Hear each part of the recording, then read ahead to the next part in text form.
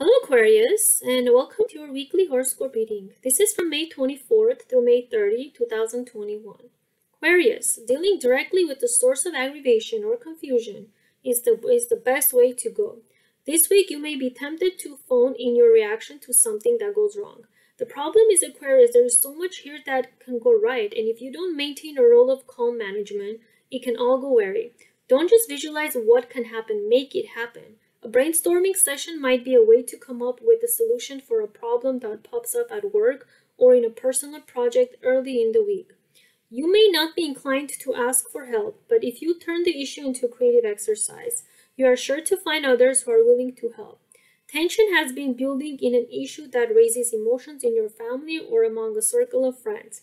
If you let things continue without releasing the pressure, this could result in an explosive conflict. You may not want to talk about it, but that is really the only way to handle it. And if you do bring it out into the open, chances are very good that you can come up with a solution that will please everyone involved.